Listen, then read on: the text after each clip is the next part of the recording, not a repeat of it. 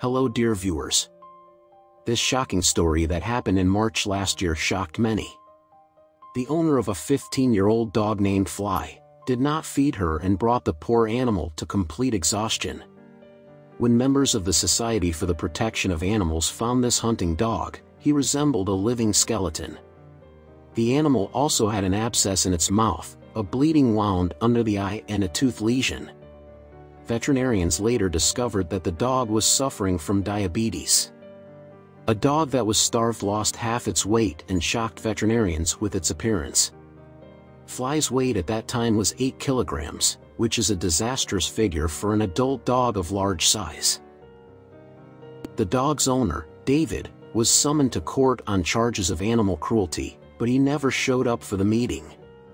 Nevertheless, the hearing of the case took place in his absence.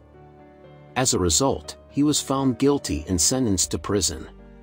But David never served his sentence.